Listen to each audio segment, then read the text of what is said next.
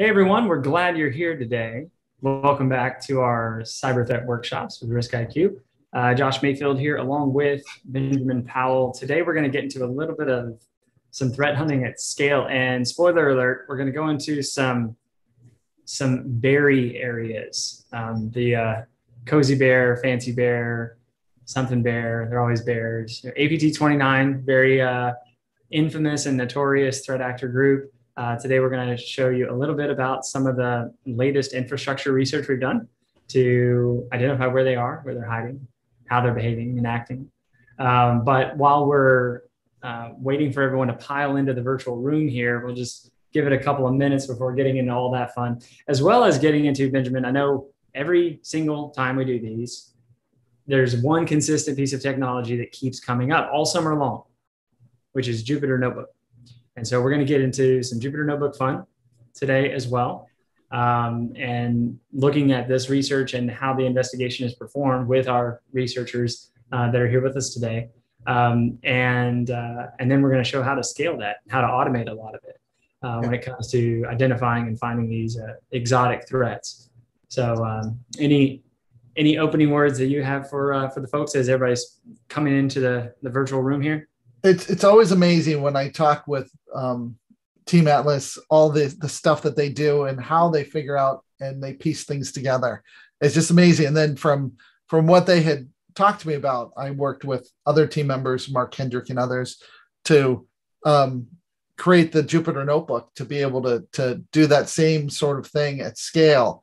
It's just incredible. It's like every day is a learning experience, and I hope that the audience today really can take what we have in the Jupyter Notebook, for example, and then scale it to do other things that will make the internet a safer place. That's what we're trying to do. Yeah, and you're totally right. One of the things that's interesting is that, and again, there's going to be a poll question here in a little bit, folks, just to understand the experience in the room, what your roles are, just to make sure that we tune things to those specific situations. But what's always interesting when we're in these conversations is that we're going to show you ways that you can do this yourself. So we're going to show you some pretty sophisticated research and some skills that Kevin with our Team Atlas group is going to be showing some of this stuff with APT29. But this is safe to use at home, so to speak. Like, you can go and do this yourself, very DIY. And we're going to go into some of those do-it-yourself aspects that you can do inside the systems. And so we have about a minute or two into this. So why don't we go ahead and get started, Benjamin? You want to advance here and we can cover things, but go ahead, introduce yourself, famous Benjamin. Okay, I'm Benjamin Powell. I'm the Director of Technical Marketing here at RiskIQ. So background, I ran network and security teams, and then I went over to startups. And so now I'm at RiskIQ, and one of the cool things that I do is I spearfish. But I tell that to people in our industry, they don't take my emails, but I actually go in the ocean and catch fish. And this is the latest fish I caught off of La Jolla about 3 weeks ago. So it's a little background on myself. Josh, do you want to?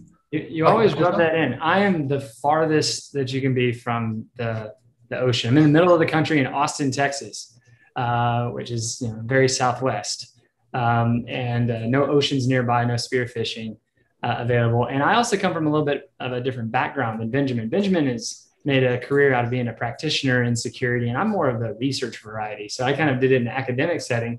And in particular, this group that we're going to talk about today, APT29, is the one that I did my graduate thesis on, trying to understand the economics of how they operate.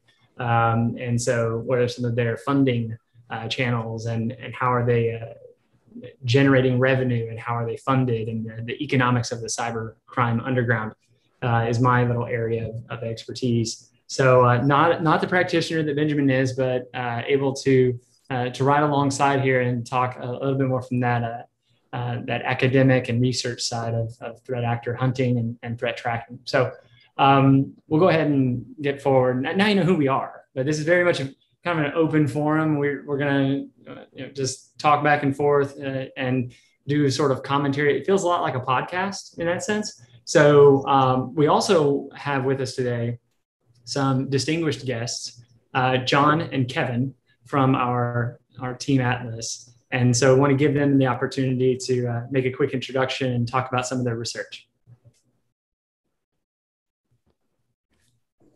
Thanks very much. This is Kevin speaking. This is my first time doing one of these workshops, so hopefully it all goes well. Greatly appreciate it. John and I have worked together in the past at a couple of other security companies, and also in business for ourselves. We kind of go together like peas and carrots, folks that know us say, in taking different pieces of the puzzle in order to complete the picture. And at RiskIQ, we have been responsible for launching the cyber threat intelligence module. I see that there's a question there about seeing me. There's a reason why we're off camera and using only our first names. And it has to do with the nature of a lot of the work that we do, which tends to be research about nation state groups or their proxies. And so, we make the decision often to keep some things about ourselves private for that reason, in case anybody's asking about that. Anyway, John, you want to say something by way of introduction? Sure. We're and our faces aren't that pretty either. You can always look at Josh and Benjamin, but we definitely have more snarky commentary. But and my background has been all over the place. But I've been at a bunch of startups like Mandiant back when they first started, NetWitness prior to their acquisition, and Cylance in the early days. So we've been at this a long time now, and Kevin and I got hooked up together probably like 5 or 6 years ago now, and we've been working together ever since. So he brings a much needed perspective to a lot of the overly technical things that I'm usually involved in, right? So I've done everything from reverse engineering malware, reverse engineering network protocols, doing host forensics, network forensics, basically whatever you can think of. I've probably done it at one time or another. And actually trying to put that in context for what people care about or why it's at all useful. Yeah, and there have been a few questions come in, and some of the chat is going right now as well. Honestly, like the whole not show pictures and stuff, it's for our own personal safety. There are things that we go and we find, and oftentimes it is criminal activity. Oftentimes it is espionage, and sometimes it elevates to the point of human rights violations and even international crime at sort of a treaty level and at a human rights level. And so that makes us susceptible to harassment or direct confrontation with those that are doing it.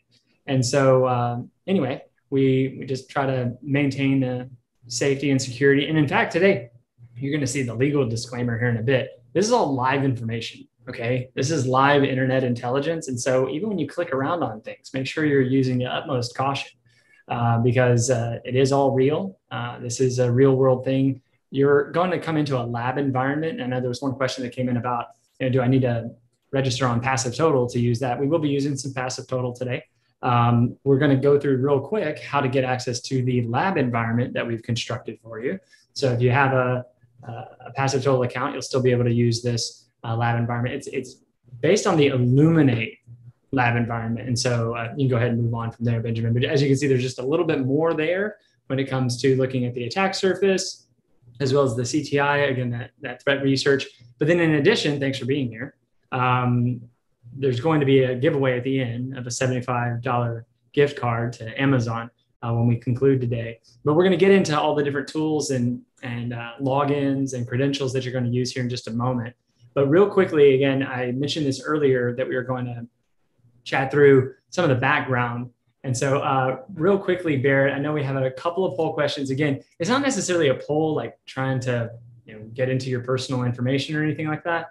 It's primarily just to understand the audience. Because when we used to do these in a physical location, Benjamin, we could just, hey, show of hands, who does this and who does this, and even beforehand when we're shaking hands, remember when people shook hands?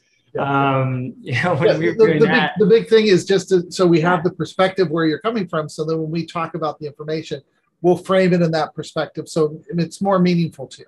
That's the whole purpose of this. So first poll question, just level setting, engaging here.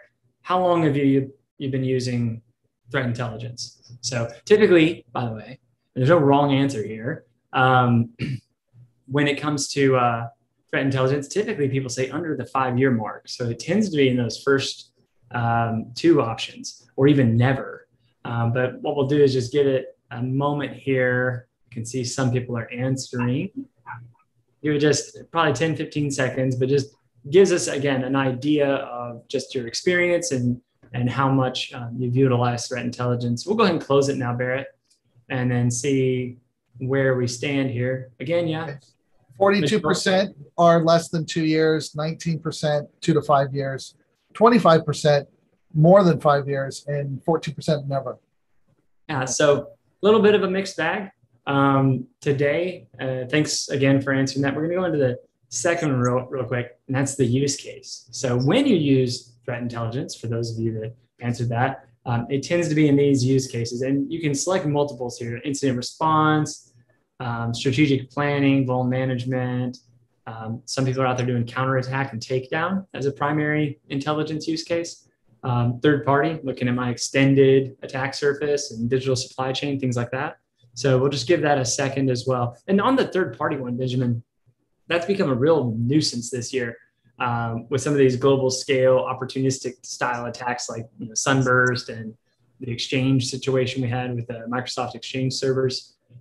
Increasingly, that's become an issue, especially with these MSSPs, these managed security service providers, because they get hit, they get popped by one of the systems or tools or platforms they're using, and then it just pushes out to their entire, the tentacles of all of those that they're supporting. We'll go ahead and close that one up. And again, that's multiple. You can select many. 74% are incident responders, 63% vuln management, 33% strategic planning, 48% third-party risk management, and 33% counterattack and takedown. Yeah, so heavy on the IR, vuln management, and third-party risk. That makes a lot of sense. Yeah, that makes a lot of sense. And then, last one real quick. I think you'll help me get away with this one. And it's the kinds of threats that you look at. So these threat types, which is my organization is most concerned with these threat types. And so again, you can select multiples, but just want to get an idea of the kinds of threats that you're tracking, the kinds of threats that you're performing intelligence for. So we'll just give that a sec. And the interesting one is that, I think the insider one, 10 years ago, that's what everybody was all concerned about. And it's not necessarily a threat in a malicious or deliberate way, but sometimes that insider threat is just, the error, the human error. And so if that's even the kind of threat that you're looking at, hey, it's a threat because of the propensity of people to make an error, that's fine too. So 41% nation state threats, 32% hack division, 47% insider threats, 94% ransomware, and 21% espionage, domestic cybercrime 35%, and 65% brand abuse. So it's ransomware and brand abuse reputation are the highest. What do you think of that? Yeah, so we'll touch upon those things with vulnerabilities and things like that. Yeah. It's ransomware wasn't even a thing half a decade ago. And here we are, it's the primary concern we have today. Anyway, let's get into some of the material, Benjamin. I know we wanted to cover some of the ways that people can get in and follow along and do the labs. Yeah, so what I'm going to do is I'm going to do some copying and pasting into the chat message, so then everyone has all the links and everything that we're doing. So instead of you using an account and having a promo code, what we've done is I've created, we have a lab environment, all the same data and everything, but it's under an organization. So if we do want to talk about third party and things, I'll be able to show you those things. Otherwise, it's kind of hard because you might not see any third parties or pieces of our abilities to do things. So that's why we're doing it this way. So everyone can use the same credential, ctw@threattracking.com. You can copy and paste the credential in to make your life easier. And if you have any issues with it, please let me know, and I can make sure everything's running fine. When you posted it in the chat, Benjamin, you did it just. I did it to the wrong group. We all have that, of course. Yeah. So. Okay. I pasted it to the wrong part. Okay, this to everyone. Sorry. Now it's to everybody. So there's three credentials. And just real quick, we go to the next one. We wanted to talk a little bit about Jupyter. There were some questions earlier. It is open source, so you can get into it, but you won't need to use it for today's labs. So just let me know that. And we'll make these. This notebook will be available afterwards, so you can see the type of queries that are there. So just let us know if you want to have a copy of it, and then when we send out the PDF of all the slides, we can send out this empty notebook to you as well. That's right. Now, of course, the disclaimer. The lawyers rule the world. Okay, so this is real stuff. This is real data. We urge you to use your best professional judgment. We do these workshops every other Thursday. Our community within RiskIQ is over 100,000 security pros. So we know that you know what you're doing. But the lawyers rule the world. But let's just use our best judgment today. We are clicking around in real stuff. We want those buffer zones between us and the malicious system or infrastructure we're interacting with. But just, again, use your best judgment, proceed with caution. This is real stuff. Let's ensure that we are. It's the air gap. You want to have that distance between you and the thing that you're investigating. And if you go there directly, you're giving up information that you're going there directly, or they might filter your traffic and you'll never see it. So you want to use tools and abilities to avoid being detected and bringing bad malicious things back to your systems or to your organization. So we're going to be doing those types of things.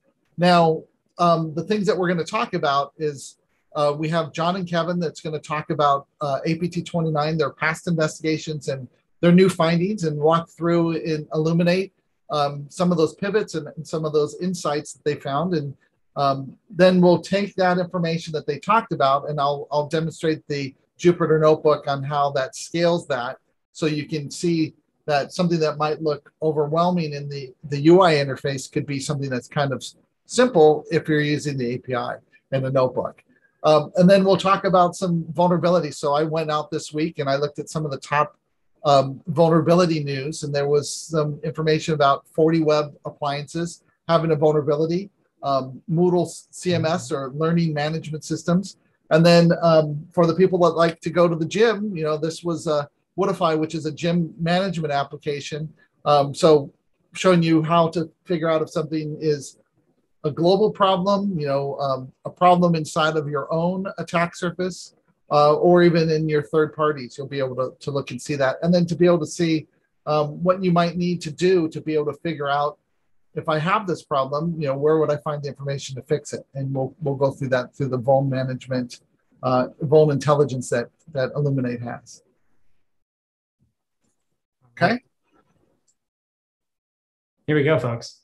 So, of course, when it comes to threat intelligence, security intelligence, there are real life situations we have to deal with. So number one is digital ate the world, and everything got compressed and dematerialized and gone from physical stuff into bits and bytes. So by way of transforming everything into digital, we generated nearly infinite attacker targets, assets, and they're all various and strange. When it comes to their appearance and disappearance, it's like hunting dark matter.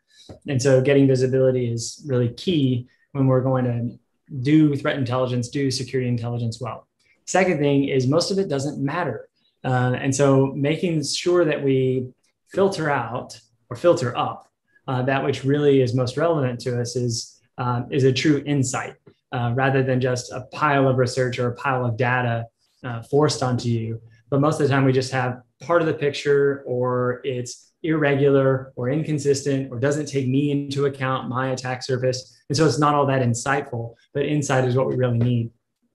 The other just, victim of circumstance situation is that a lot of the time there's not a good precise outcome to look for or precise action to take.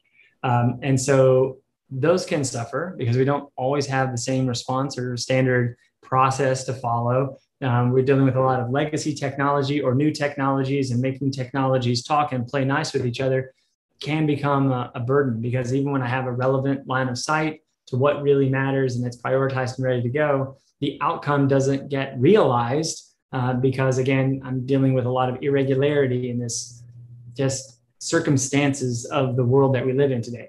And so ultimately we end up having defenses that don't scale to the globe. And that's what we have to do now, because we don't live on the internet. We live in the internet, all through its layers and tissues. It's more like an ocean than it is like a plane of land that we walk on. It's more in it. And so we're surrounded all around in that internet sphere. And so it can become difficult. But just to break it down real quick, this is a ball, okay? On one side of the ball is blue, and that is our device world that we're used to. And so, of course, like, again, this is just a simple logical process of something bad happens in that device realm of some kind. An alert is detected, a piece of fileless malware is discovered or whatnot. It then pipes up to our endpoint protection, whether that's Defender or CrowdStrike, something from, well, not FireEye, but Sentinel, Sentinel-1, whatever those different players are that you have out there. I think a few people are still going on with McAfee and Envision and all that. But whatever that is, we then get some insights and it's pushed out and applied to all, right? Typical thing. But there's another side of the ball, of the attack surface ball, and that's the digital side. And now we're looking at that as something in the internet occurs that's malicious or problematic.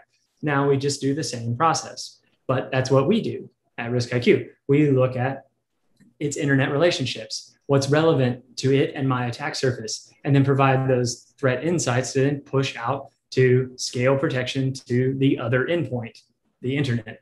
And so that's really the basic logic of it, of what we do here at RiskIQ. We cover that other side of the attack surface. And we do so by collecting anything and everything. So we crawl around the whole internet.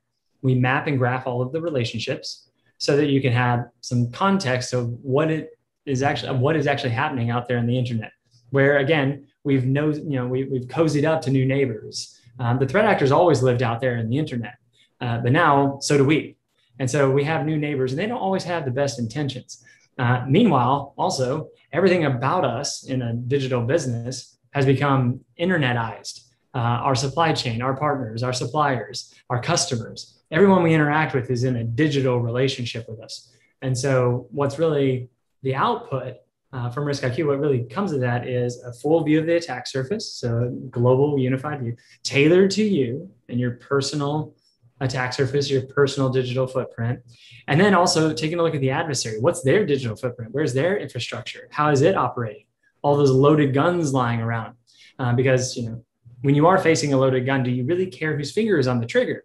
Right? And so that's the thing when it comes to threat infrastructure, is it can be operationalized by just about anybody.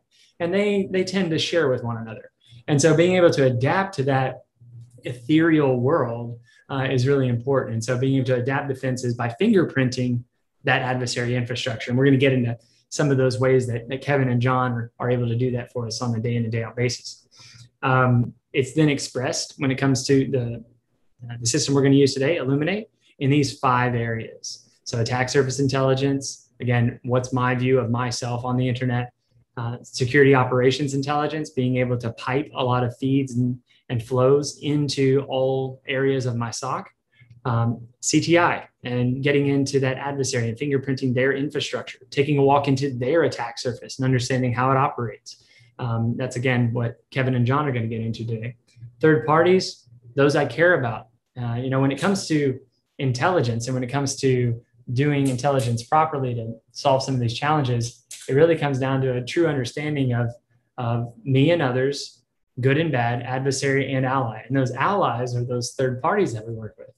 And then, of course, getting ahead of vulnerabilities before they become exploits. And so we'll just move right along here. But we're just going to kind of cover all those different aspects of how intelligence can be applied. But let's get into the labs, Benjamin, and have some fun. So when you think about, like, when we make a publication, the adversary hears about it and they make changes to it. So we adapt just as well as they adapt. So they adapt to change the way that they work, so we won't find them. And then we have to figure out new ways to figure out where they are, or look at new types of data to determine that's them. And so when you think about, like, RiskIQ, like if we came from our own data center and we were scanning from our own IP space, the bad guys could just filter out our traffic and we would never see them. They would disappear. So we have to kind of do what the bad guys do. So we have to go through different proxies from around the world. We have to look like different operating systems and devices. So when we go out and we crawl the internet, we're doing it as like an actual virtual user. We might do a search, have state, present cookies, do all the things like a regular user would do, and act like the intended victim. And I always say, like, your parents on the internet. So when we go out, we're doing over 250,000. We're seeing over 250,000 new domains resolutions a day. We're doing over 2 billion web requests a day to be able to go out and understand the internet. And so from all of these services and pulling down the full document object model and looking at all the certificates and bringing all this information in, it goes into our global inventory. And so when that comes in, security researchers and threat intelligence people like John and Kevin will come up with a way of doing a detection. They'll talk with the data scientists that will go into our machine learning algorithms. And as the data flows in, they're able to look at that. But every day we have the capability of, when we take that new day's worth of data and merge it with the old, we can roll back in time and roll that forward. So we're able to have unique data sets that link information together and show you that full infrastructure chain, and create even derived data sets to understand, the malware, the IoT, the scams, all those different things, and to be able to build that infrastructure chain. So when you think of, like, starting with a single piece of malware, that malware might be associated with an IP, and there's a certificate associated with it. That cert might be associated with another IP and a domain, and that builds and builds and builds. So when we talk to people that were doing investigations, actually John was the one that figured this out, is that a lot of people would take open source intelligence articles and take that information and run those queries in our system to see if there's anything new that wasn't released in the publication or they didn't know about, or to find new indicators. So what we did was we launched last year a threat intelligence portal where we had all those open source articles, and then threat researchers and Team Atlas will go and find additional indicators and give the capability to jumpstart your investigations, to have more of that infrastructure determined. So when you read that information, you're able then to piece all these new things together and have a bigger picture of what's happening. Also, the ability to look at a domain or IP and get a dynamic risk score to say, hey, this is it's talking about oblique rat, and there might be associated with some other indicators that show that this is bad. So it gives you that capability of having more of that infrastructure identified. So when you research something or you see something, you're able to make a determination and have that full picture or a more complete picture. So Josh, do you want to take this one? Well, yeah, I mean, ultimately, it's what we had mentioned earlier, that the attack surface is defined by being complex. Like it's the definition of it. Okay. It's not just a characteristic or an aspect or a thing we could wish away. The very fact that it's digital means it's complex. The very fact that it's digital means it's dynamic.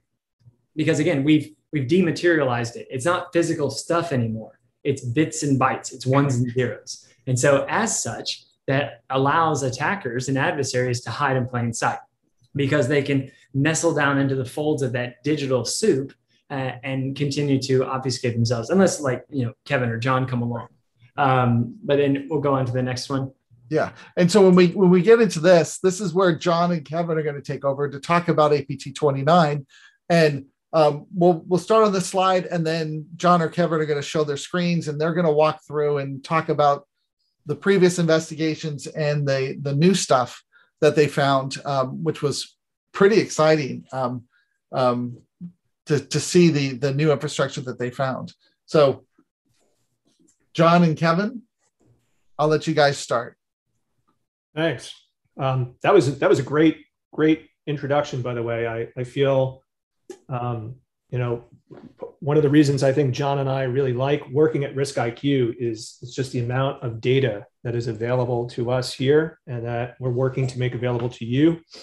There's really quite a lot of exciting stuff going on here. So I just want, before we start talking about this particular bit of research and this investigation, and John is going to walk you through eventually sort of how we started the technical analysis part. It's probably worth noting a few things for context so that you can understand, why we approached this subject and what we were responding to in terms of an intelligence requirement. Threat intelligence practitioners sometimes are responding to requirements that are given to them by customers. And sometimes they are sort of self-generating requirements based on research that they are doing. We fall into that latter category.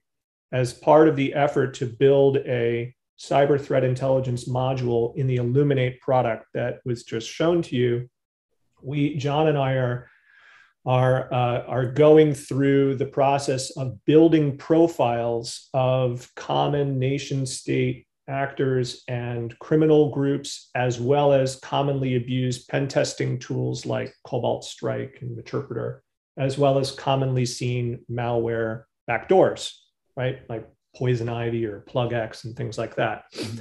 And as we're building these things, sometimes we stumble upon interesting findings that we feel are worth sharing with a wider audience. So that's where this Bear Tracks blog post came from. And you'll see it on the right side of the slide there. And so that's the first thing you should know when, or have in mind when we're talking about it. The second thing you should know is that, traditionally threat intelligence practitioners and incident responders rely on three main sources of data. And some of them are, one of them, of course, are malware samples. The other one is network infrastructure. And the third one is any kind of like target specific telemetry that might come directly from a victim. And you should know that at RiskIQ, given the abundance of data that we have on internet intelligence, we focus more heavily on the network infrastructure piece of it. And so often the tactical intelligence, meaning like the new indicators of compromise that we turn up in our research, typically falls in that category, right? We do, of course, where we can, give you information about other indicators of compromise that touch those other areas, but we're primarily focusing on the network.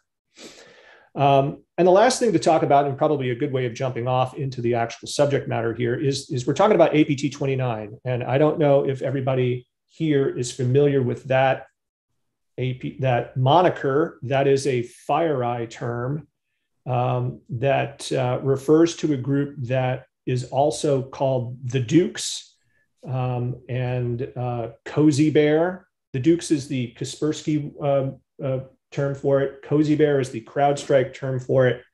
But this is a group that some governments have assessed is acting in the interest of the Russian government, specifically the SVR, or Foreign Intelligence Service. Some other governments in Europe have previously associated this group with the FSB, which is the Russian Domestic Intelligence Service, as well. This is also the same group that the US government decided is responsible for the espionage campaign that targeted solar winds. And that's worth noting because the private industry research that you'll see into solar winds associates it with a different actor they call nobelium or stellar particle or UNC 2452. Private threat intelligence teams can only make an assessment based on activity matching a pattern that they've seen previously.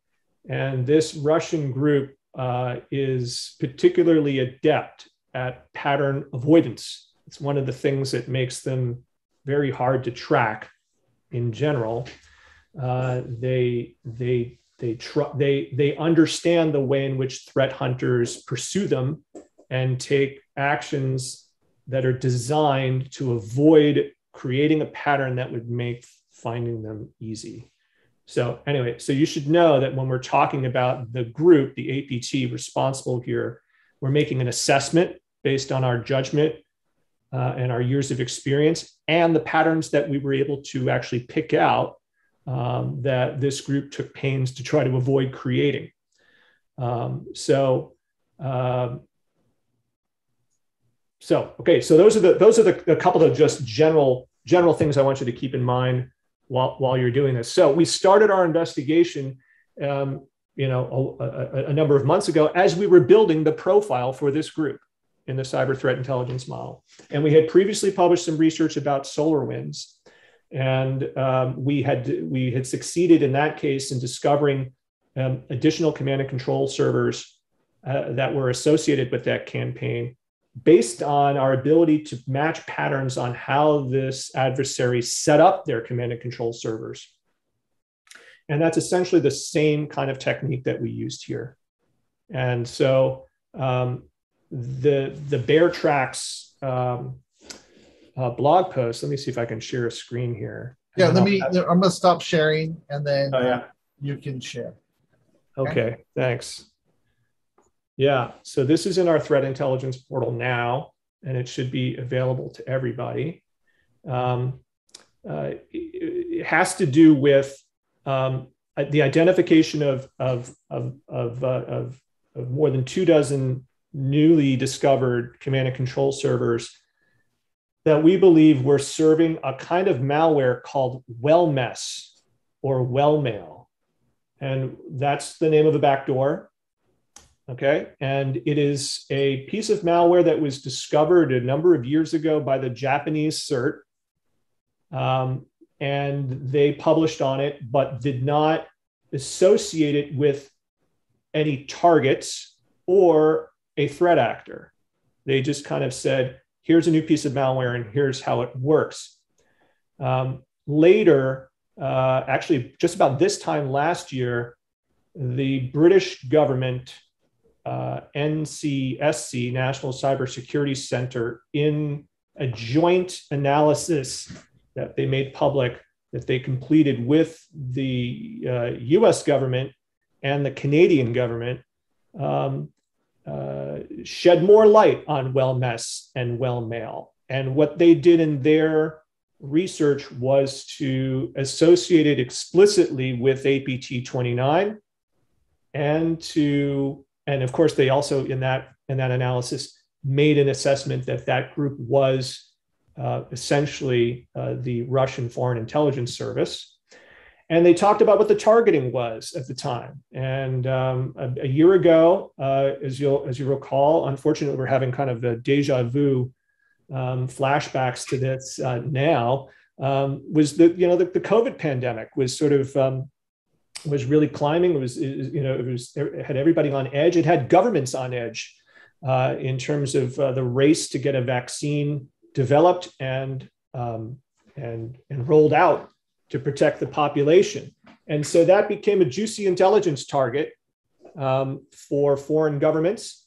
APT29, in its capacity as an agent of the Russian Foreign Intelligence Service, frequently is observed targeting the kinds of the kinds of organizations that would further sort of government objectives. So, defense and military targets, political agencies and organizations, but also think tanks and research institutions where policies or where technology that has significant policy implications are being developed. And so the Brits and the Americans and the Canadians, in their report of a year ago, described the use of WellMess, which they determined to be a custom backdoor that is only used by this group, that had been used in targeting COVID-19 research efforts in those 3 Western countries. Okay, so at the time, and John can explain this, I think, retroactively when we pass. At the time, we published an article where we were able to expand upon the known network infrastructure that was published by the Western governments in that advisory.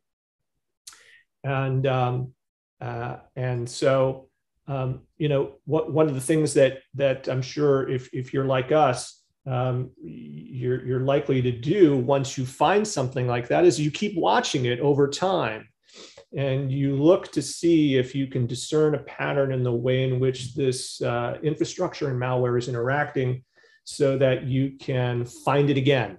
Because of course, whenever any of these advisories or research is made public, it's not just network defenders and other analysts like yourselves that are watching. The adversaries are watching. The adversaries are watching too. And so they adjust and they change what they're doing. It turns into a game of cat and mouse, typically. And you have to try to figure out where they've moved to before you lose sight of them. Yeah.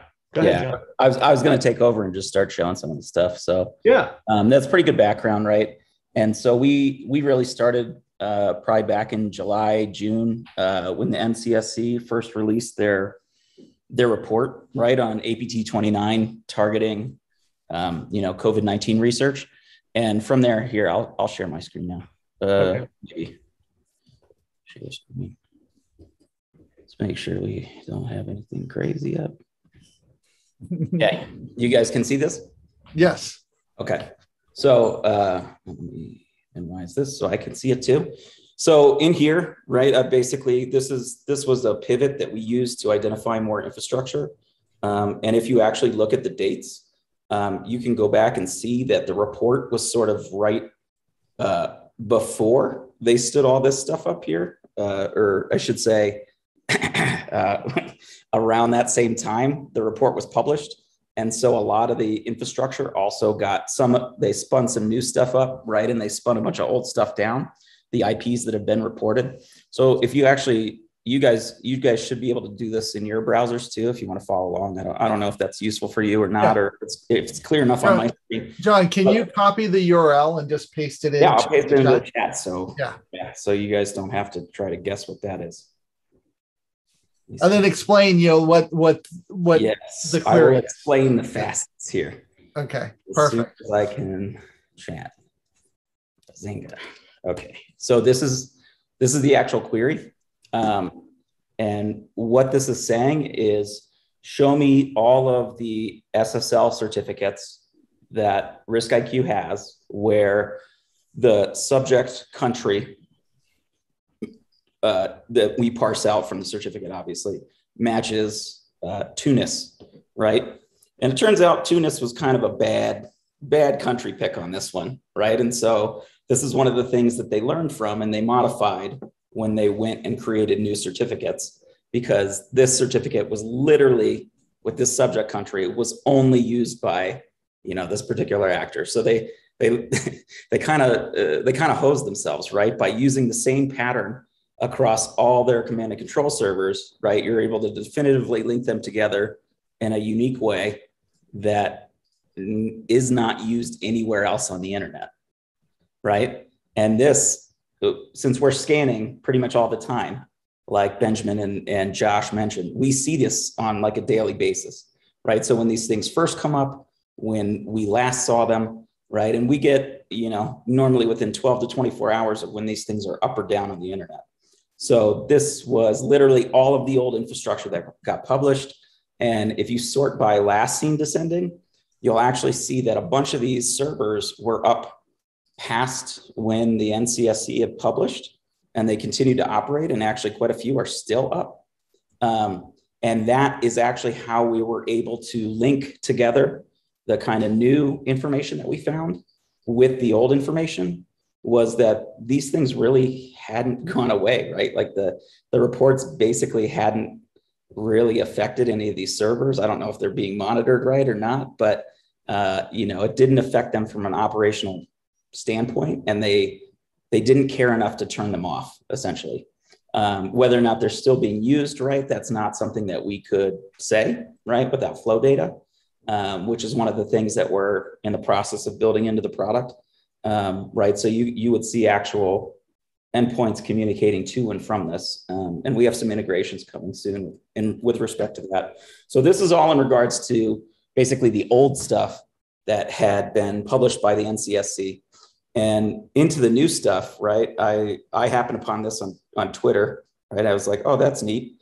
And there was just an IP address. It's really all we needed, right? And he was like, maybe this is a new Wellness thing, right? He linked out to a sample. He wasn't sure.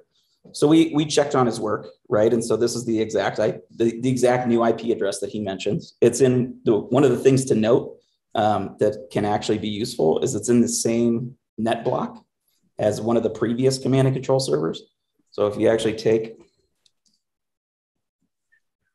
John, I'm pasting these in as you're going. Yeah, can you see this? Maybe not.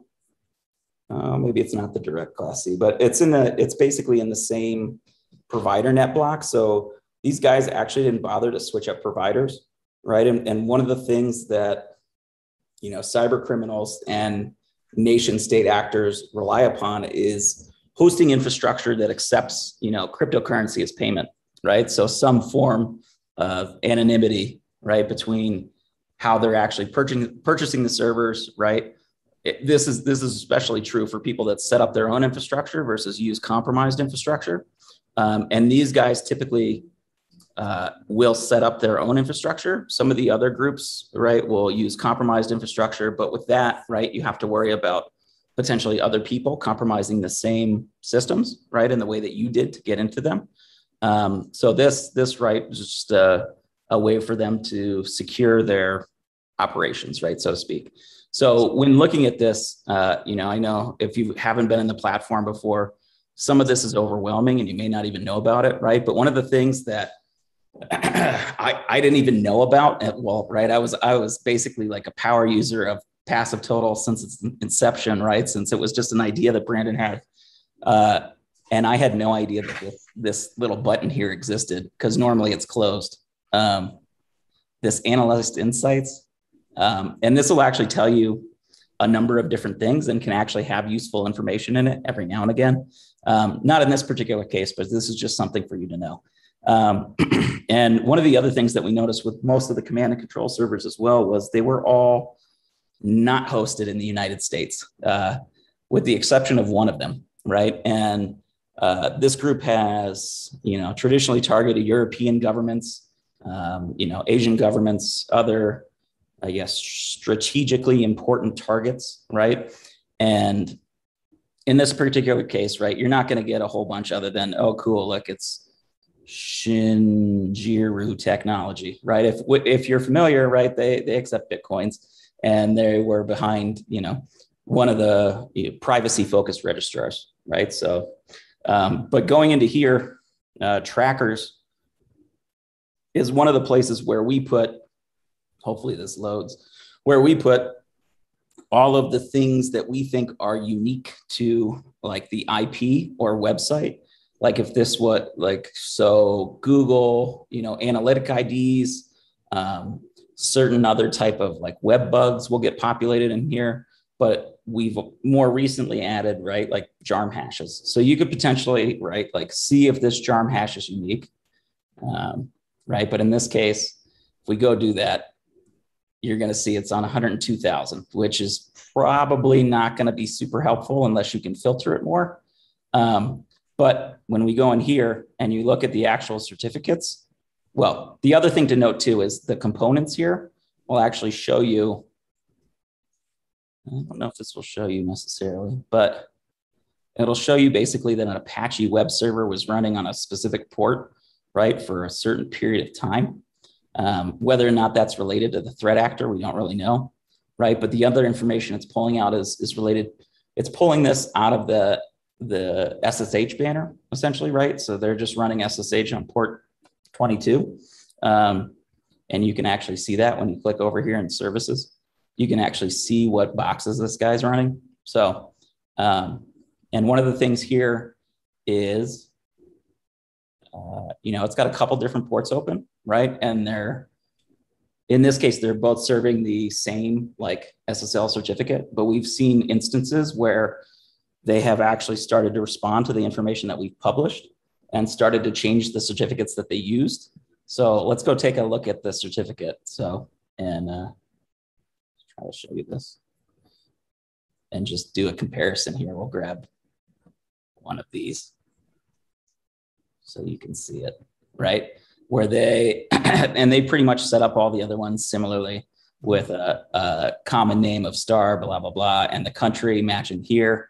So one of the things that we noticed immediately was this is taking the, I don't know if you can see it all the way down in the bottom corner there, where it says certificate subject country, IL. So that's Israel, where the issuer subject country is actually, I think ZA is South Africa, right? So really uncommon for certificates to have an issuer and a subject country that don't align, right?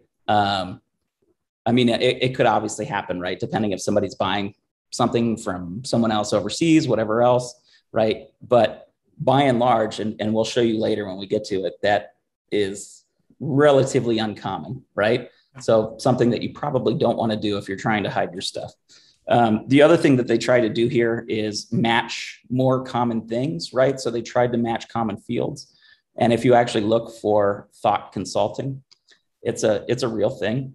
And you'll see here in a second, hopefully, what's this?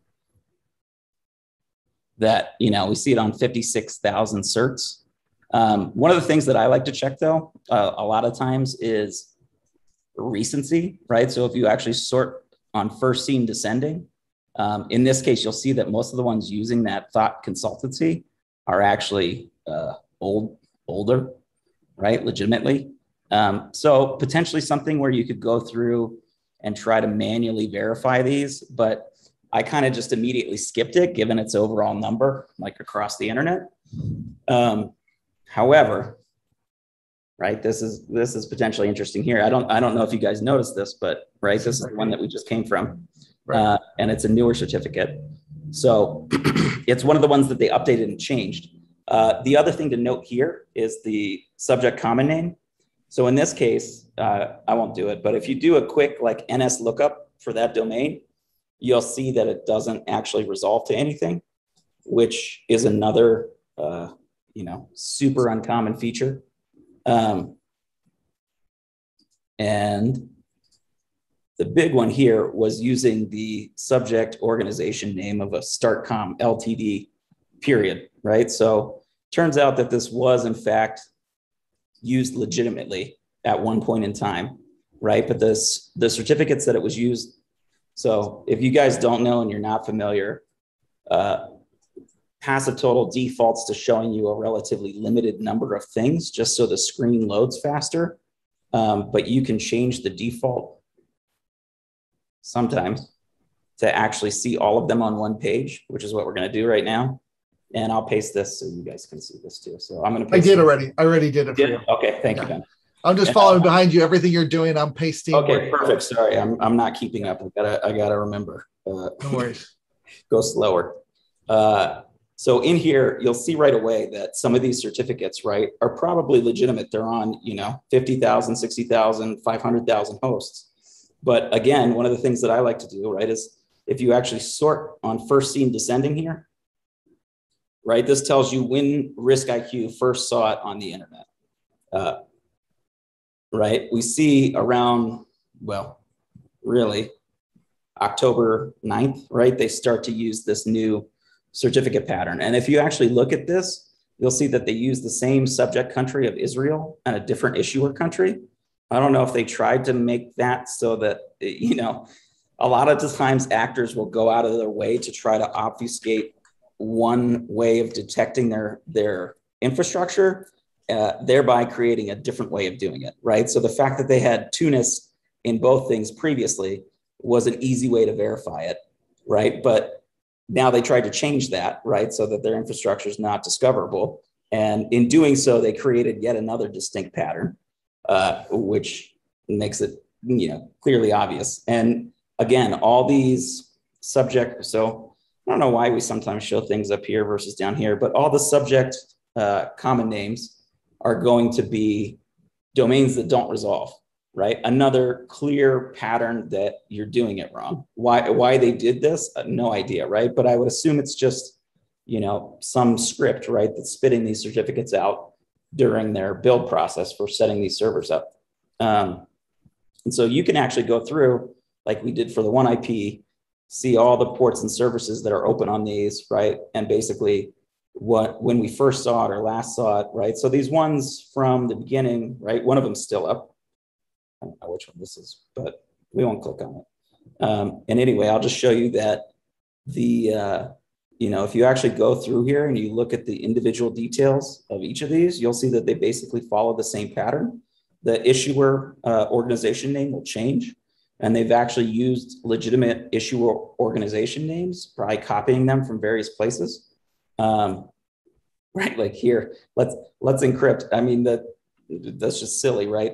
Using a let's encrypt cert is, right, obviously pro and a con, right, in that it's free, but they didn't even bother to do that here, right? And they're using, these are all self-signed certificates, right? So they'll have a chain count of 1, right? And I don't know that so one of the things that Kevin and I's team is working to do is expose more of RiskIQ's backend data into the actual like passive total platform. So you can search through it in the same ways, right, that we can.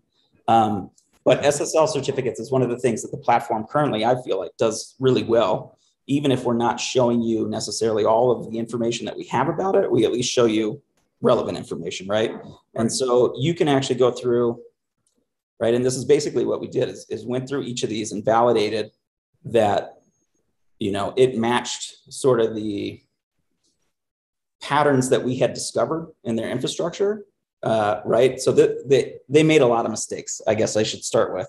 And, you know, I don't want to go through all of them, obviously, right? But this particular one of just using a single subject organization name allows you to link all these certificates together. And if you look at each one of these, they basically all follow the same pattern of some randomly issued, you know, subject common name, and then that doesn't resolve to anything.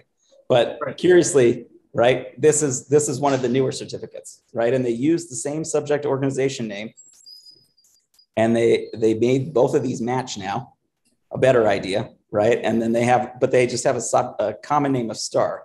So I was curious about that. Like, how common is that, right? Are there literally that many wild carded subject common names? And hey, John, did you explain already that our jumping off point for this trail that you're talking about with the cert was actually something that we saw on Twitter?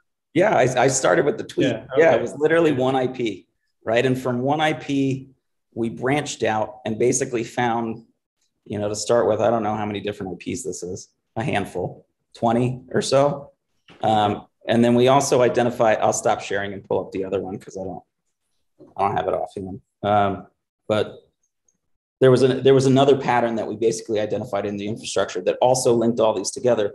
And if we went back and we cross-correlated these IP addresses and the net blocks that they belong to with the ones that had been used previously, and there was like 70 or 80% crossover. So they're all basically coming from the same providers that these people had already established accounts with, right? Because it's hard to set up fake personas and actually buy equipment. And in this particular case, right, we were able to, so if you go to the services tab, you'll see what's running on each of these IPs. And I'll let you guys play around with this while I'm talking, but you'll basically see they more or less have the same ports open on all of them, 22, 80, 443. Some of them will have 8443.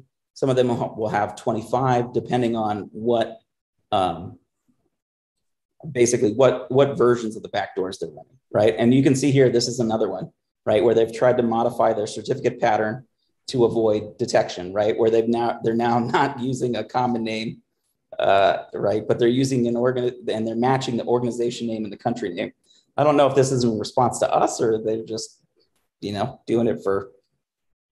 Yeah, but it's always this cat and mouse game that when you find the way to find it, and once we publish, that's the issue is that everything you publish, they change.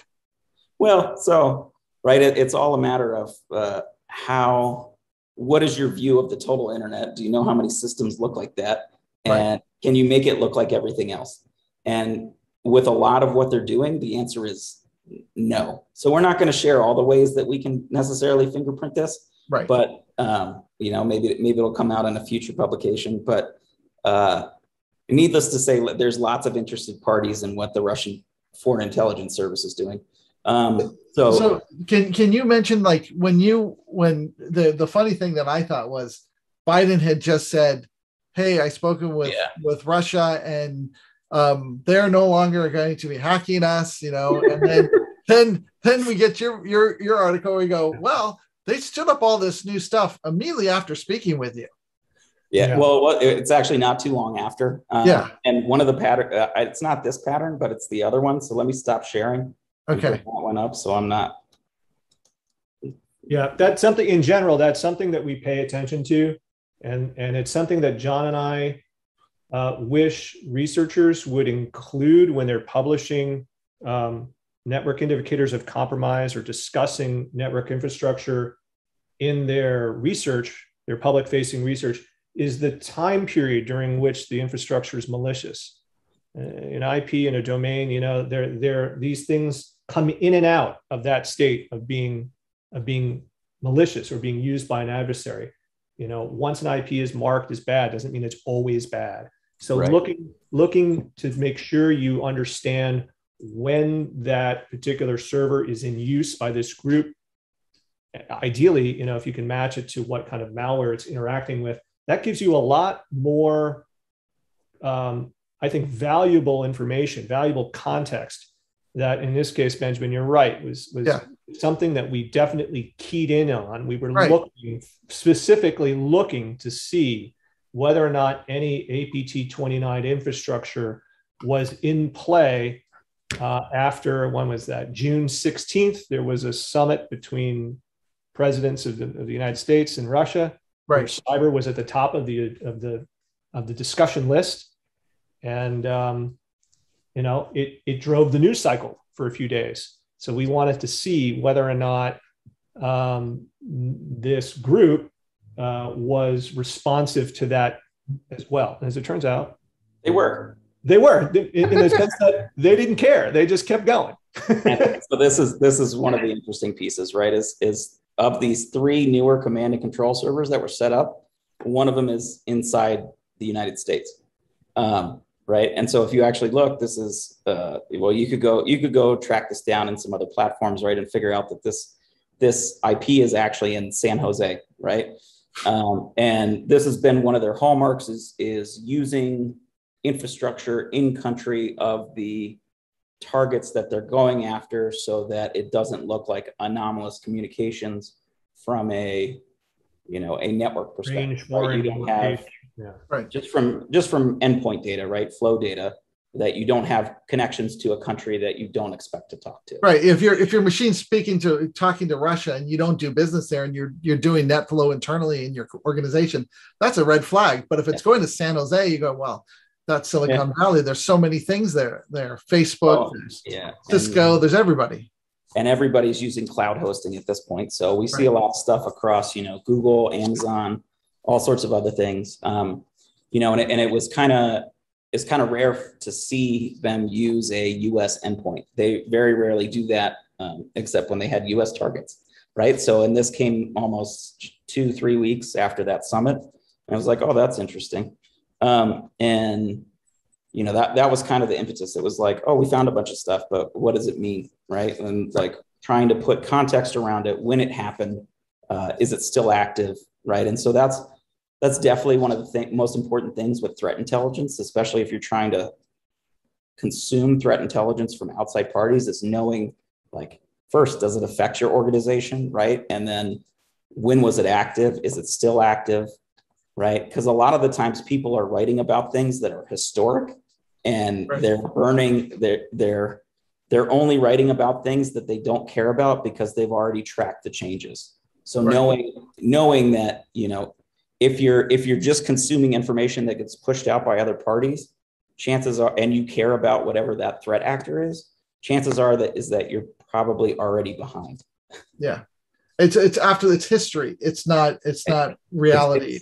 It's historic, right? And, historic, after they publish, you can pretty much guarantee that whatever information they published will have a very short half-life, right? It's only going to be good for a month, maybe 2, before you see that same threat actor modify what they're doing. Yeah, right? The whack-a-mole theory. Exactly. You got it. And so having that time-based context around when things are actually malicious is huge.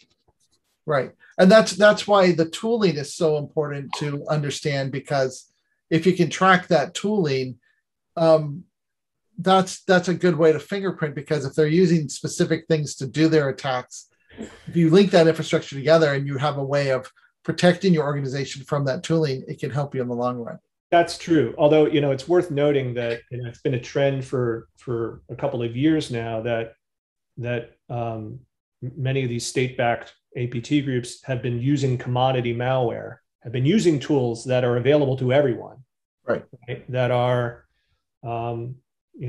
like commercially available pen testing tools in theory, but which can be turned to bad ends, right? So they try to blend in with this just goes to emphasize how important it is to try to hone your skills in hunting within network infrastructure, because that is something that is more difficult for adversaries it's more difficult for them to blend in, as John was saying earlier, right? For them to make their command and control server configurations and the way things are set up behave in a way that makes it difficult to find. The peculiarities, it's all about sort of finding peculiarities on the network side as instead of on the target's side, right? What's hitting the target is kind of the way the rest of the industry has been doing this, picking up the malware, sorting through the pieces that were left behind, the breadcrumbs left behind. We're trying to take that approach, and we're still doing that where we can, but then we're turning more of our attention to what's going on with the attacker's command and control server. Yeah, it's the attack surface intelligence of like their footprint on the internet, mapping that the adversary footprint. Yeah, the adversary footprint. Yes, it's the difference of going to where the nuclear blast happened and checking out the crater and getting out your geigometer and looking at is it uranium or plutonium? Is it yellow cake uranium or some other variety? And that's the typical way that we try to then fingerprint who did this. Correct. It's more effective if you just go to where the nuclear find all the silo is, where the launch pad was, and check out who owns it, who has access into that area, and who has the launch codes to send it out, and not wait for the crater after the fact. Right. And again, we said this earlier, when you're facing a loaded gun, do you really care who's on the other end of it? They are using commodity malware. They are using commodity pen test products, open source system that any one of us can go and grab right now. Right. And so when you shield yourself against the thing that actually harms you, that's where you benefit. You can spend all day, John, I know we talk about this all the time, right? You can spend all day profiling the threat actor, understanding who they like to vacation with, what their favorite color is, what they studied in school. I mean, I did that in an academic setting. You can do all of that and still get hit hard because the one that you weren't paying attention to still had the same weaponry. Well, there's no technical solution. And usable. There's no real easy technical solution to block a nation's foreign intelligence service, particularly a sophisticated one. That's not a threat that you can just put on a blacklist and block, or block list rather, and just say, I'm done. These are groups that, so understanding how these adversaries behave, what their targeting is, as well as what specific infrastructure and malware they're using in a particular campaign. All of that is important. It's going to be different pieces of that are going to be important to different people, which is why we try to put together these publications in a way that we're sort of targeting, folks in the SOC or inside a network defense or an IT department within an organization who may be a target and just need things to block, right, as well as people up the chain from that, so they understand who's in the risk profile for this group. How do they generally operate, so that you can try to anticipate it. It's about being reactionary, in some cases, yes, tactically, but also trying to anticipate what might be coming next. And that's part of the CTI is having identified that infrastructure and the related infrastructure that they're commingling in. That's right. And we're so, trying to show you, right, everything on the internet that looks like that thing. Right. And that's our goal, to basically bake that into the platform, right? So that if you have any singular piece of intel, right, we can basically tell you everything else that looks like this. And the magic part of this is this actually exists on our back end. We're just trying to bring it out to the public. Right. And we're essentially like an open source, we're like an open source intelligence company, right? I mean, this is that, what I mean to say is that the results that we've come up with here in this particular investigation did not rely upon having access to a victim's system. Right. We didn't go do incident response at one of the targets. In fact, we don't even know who the targets are here, right? Given where we sit. Nevertheless, we're able to do, I think, some very, and soon, hopefully everybody who's a user passive total will be able to do this too. You can take one piece of information that's out there in the public and you can expand it and find everything else that looks like that. And this has, as you can imagine, significant implications if you're talking about a group that uses ransomware, because you can try to anticipate what servers are being set up to distribute it. So it's not just, oh, I'm never going to be a target of the Russian government. That may be true, but we're doing this for lots of different kinds of groups that have lots of different kinds of ends in mind, and who operate in cyberspace, not just in pursuit of espionage, but in pursuit of sabotage and pursuit of financial crime. And for all the incident responders on the call, you guys know that you definitely want a complete picture of what's happened inside your networks before you go try to remediate, right? Otherwise, you're just back in the same situation, 30 days later. You can't leave any remnants of the bad guy in your infrastructure, so you need to have the full picture. Well, and no advanced actor relies on a single backdoor, right? So you have, if you do see one of these things in an environment, chances are good that there's other things in the environment too, right? And so it's more trying to find all the things that are connected in much the same way, right? And so we're only looking at a small piece of this, right? But the actual people doing the defense here, you got to look at everything. You got to look at the hosts, which hosts talk to which, right? Not just network endpoints. Now we should say, before you move on to the Jupyter Notebook thing, Benjamin, I just wanted to share one other thing, if I may. Sure. We don't know. Yeah, just 1 second, if you don't mind. Yeah, I'll stop sharing my screen. Which is sort of the result of this particular investigation. As we said, we don't know exactly who the targets were, and we're making an assessment, of course, based on our real-time investigation, as was described at the beginning. Right, the intelligence game is never one of absolute certainty, right? But we felt pretty confident that our assessment of this particular use of command and control infrastructure to distribute that malware was associated with this group, APT29. And sure enough, a few days later, we saw a tweet from the official account of the Ministry of Foreign Affairs of the Russian government, throwing some shade on us, basically. I don't know if that's a no comment denial or a tacit acknowledgement that we had touched a nerve. I kind of want to think it's the latter, but regardless, it certainly caught their attention. So it's really cool. It's like for that to happen, because I think that's the first time they've ever responded to like a company saying something. I think that means we won. Yeah. Yeah. But the techniques that you're using are a way to identify a pattern and apply that to threat actors or tooling or different things. And it's a game changer when you can do that at scale.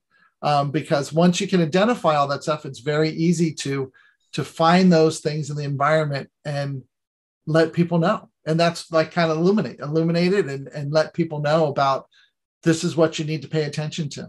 And this is how it's changing. So as we're crawling the internet every day, finding new information, finding what's changing, what's being patched, what's being installed, you look for those patterns and you can find them and say, here's the grouping of things that you should be aware of that are probably suspicious or malicious. And that's where the reputation score comes in and things like that.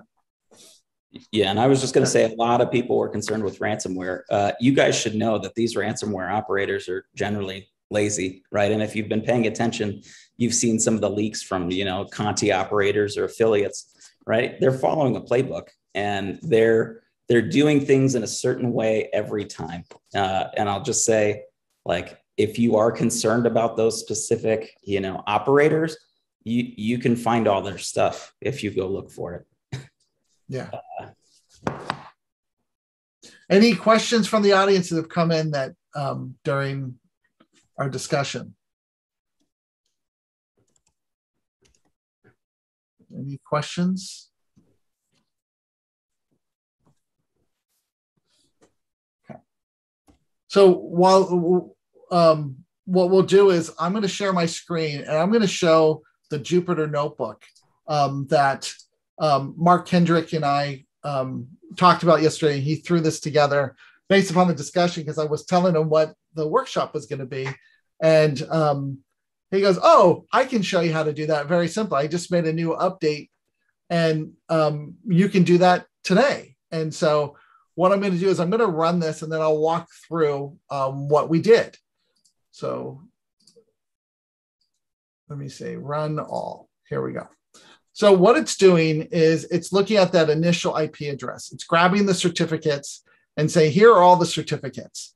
Then it went through and said, hey, get me the ones that are running right now and take the ones that don't match in the countries that we just did. So it's looking at the subject country and the issuer country and show me the ones that don't match.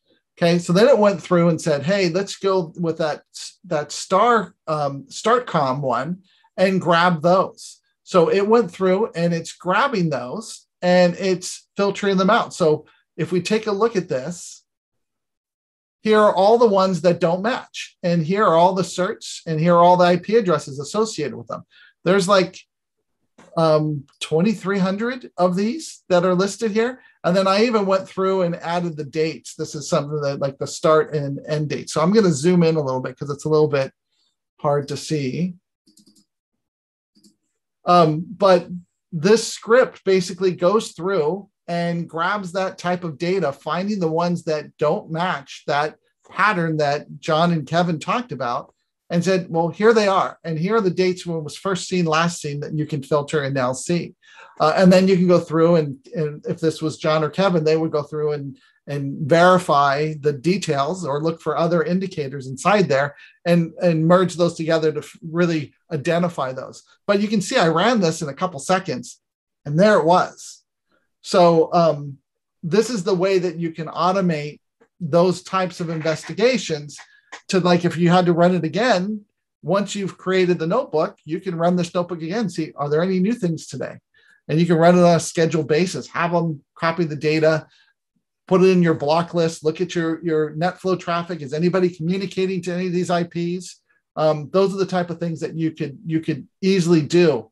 But this is some new stuff that we're capable of doing with inside Jupyter Notebook because of the great work that Mark Kendrick has done to enhance the ability to pull in the data and let you do those iterative searches to say, now that I got this big block of data, go through and filter this, show me this, match on these items, or when they don't match, show me those items. And so that's what this notebook gives us, that capability. And we can make this available to you. We'll just, it all started from exactly what we showed today with that initial query to grab all the search, find the one that was running today. Here's that Let's Encrypt certificate, and then using those as the filter points to bring that information in, and then doing a new query on that organization name, the StartCom. Yeah, I was just going to chime in that if you're a user of Passive Total from the past, definitely, and you want to do anything at scale, definitely take a look at the APIs. They're not as scary as they seem. Right. And I didn't really do much with them until I joined the company. And now I pretty much don't use the UIs anymore, truthfully. But the APIs are amazing, right? And it's repeatable. Yeah. You get all the information and you can basically spit it out in whatever format you want. Mm-hmm. Yeah. So look at all this infrastructure where it doesn't match. So that one cert, Benjamin, the one that's repeating there, you have to filter that one out because that's actually one of the legitimate ones. Okay. But, like all the ones that are more recent, right? Yeah. Where it's like Taiwan, Indonesia, like those are actually malicious. Okay. Keeps me honest. That's the good thing about this is we want to make sure that we're giving you the right information. Here's the Taiwan one. So yeah, but this is like how you could take the information that you figure out from your investigation and then scale it to look for these patterns and find that data and really expand your investigations in a timely fashion. Everybody following along with that on the call side? I know we went through that really quick, and I know that some folks here today might not be as familiar with Jupyter. And in the future, we'll do one that's just a Jupyter Notebook event where we'll go through and build a notebook and do some investigations. But I wanted to show like the amount of data that John and Kevin look at is overwhelming. And to go through the UI and try to figure it out and do it, that's why they use the API, because they can run a query, get a subset, and drill down and really get down to the exact things that they're looking for quickly. But they probably have to go look. You guys probably have to go look, spot check, and look in the UI to see if there's other patterns. Is that kind of what you do? We're always double checking. We're always doubting ourselves. But it's amazing. It's very rare to get the two of them on a call, or this first time in a workshop. I've been trying for over a year, so it's great to actually get them here. So if you have any questions of them, please put them into the chat. It's just incredible the things that I learn every time I talk to them. I always learn some new piece of information that gives me some new insights. And that's what we're trying to give to you is what are the experience of experts that we can share with you that if you come across something, you'll know that looks suspicious now. Like if the countries don't match, that you're going to look at that a little more closely. Mm-hmm. I didn't think about that at first, but those are the things that you have to have seen it or touched it. And that's the whole purpose of these workshops, is to give you that real world experience, look at real data. It's not made up. And when you look at those investigations, you're training your brain and your eyes to see those patterns that when you come across that again, you're more likely to say, oh, okay, this is the one I'm going to go down and investigate because of this mismatch. Yeah. Hey, Benjamin, we have a few questions in the chat. Sure, go ahead. One of them from Mohammed. The information achievement through research and other methods is costly at different levels, and upon application practicality, is it just a small piece of a big puzzle? How can this information be made more valuable? You mean the threat intelligence that we're giving out, this type of information? So we have the ability within our solution to actually go through and look at some of this infrastructure.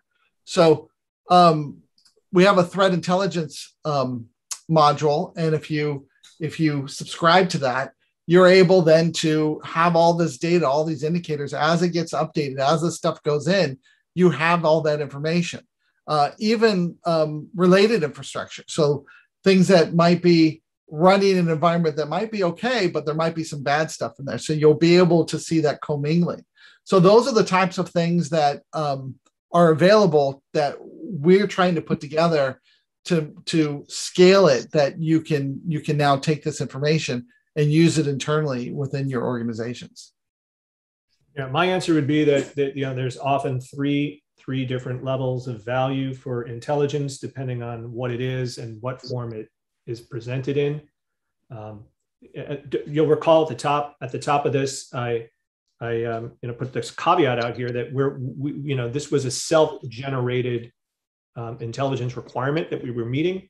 We weren't asked, but in other cases, if we were inside an organization, perhaps like you are, you might be asked specifically to get some information about a particular threat actor or a particular campaign and find out whether or not it's relevant to you.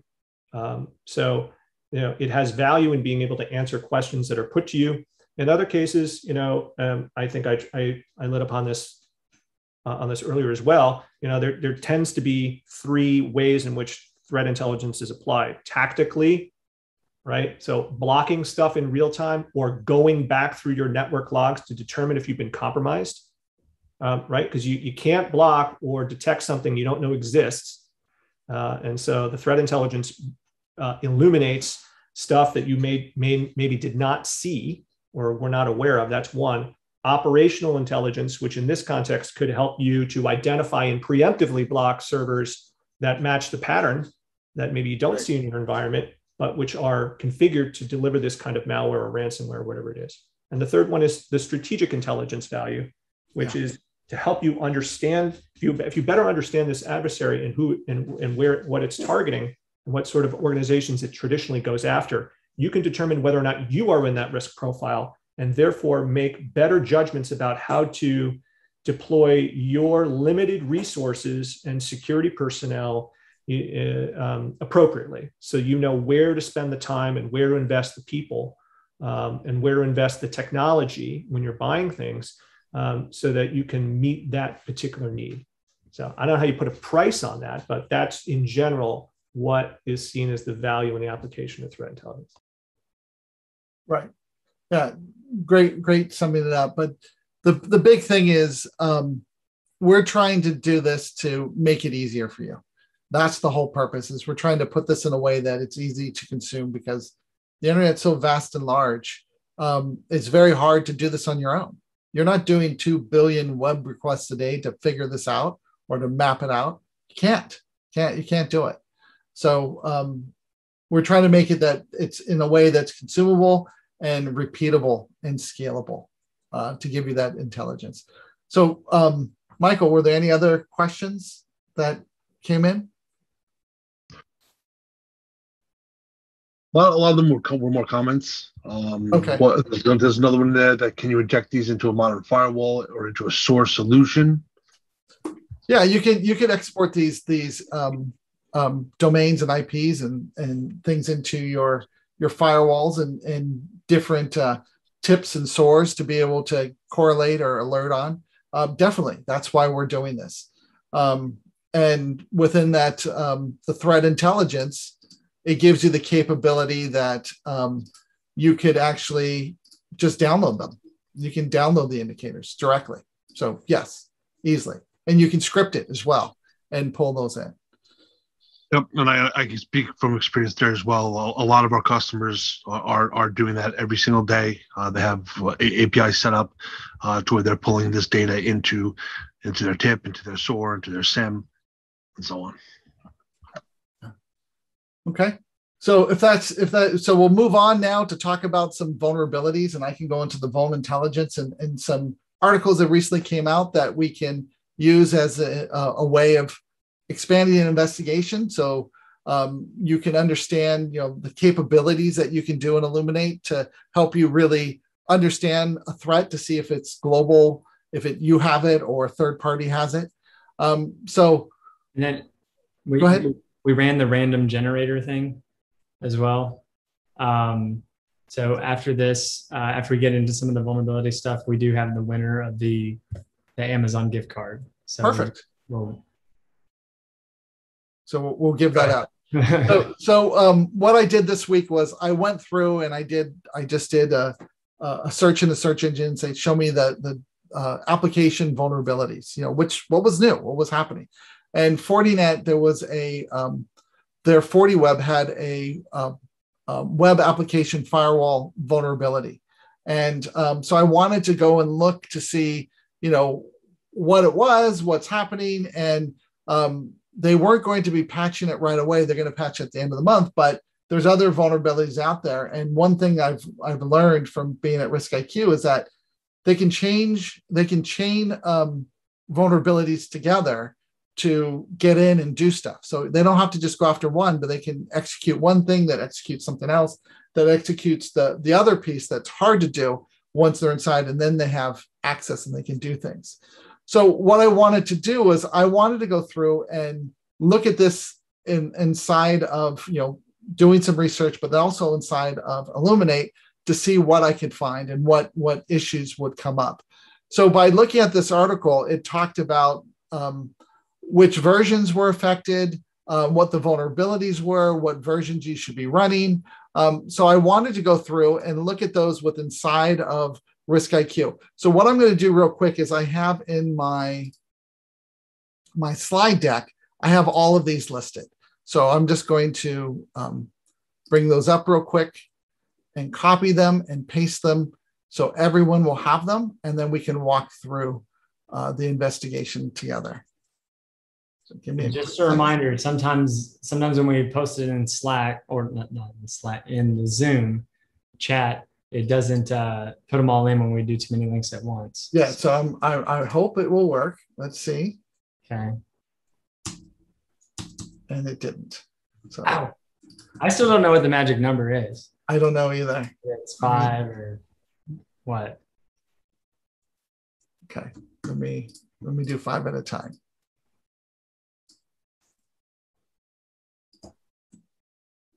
And you're going to get a copy of the entire deck with all of these links in here, so you'll have them, and we have the recording, so you'll be in great shape. Oh, and once again, it didn't like that. So let's go a few more.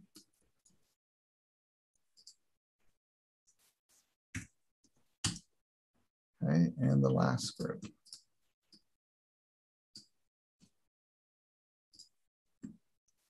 Okay.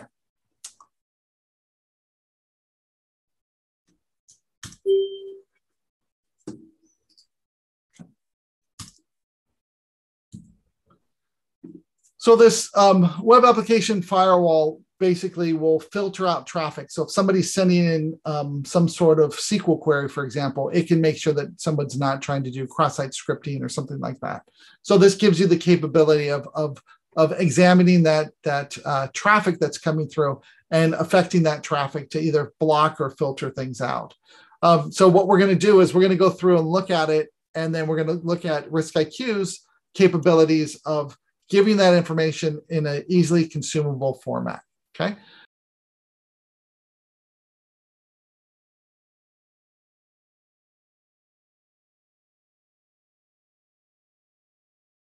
So in this use case, I wanted to look at vulnerabilities. And in this particular case, it's a vulnerability in an appliance. Now, this vulnerability was announced this week. There were some articles that came out talking about Fortinet and their FortiWeb, which is a web application firewall, and that they weren't going to be patching the vulnerability until the end of the month. Now, what's the problem with that is that when a serious vulnerability is out there, it's not that someone's going to attack just that one vulnerability. They might chain several vulnerabilities together to get to the ability to execute that one vulnerability. So it might be difficult to execute, but if they can chain a couple attacks together, they might be able to get in and do that.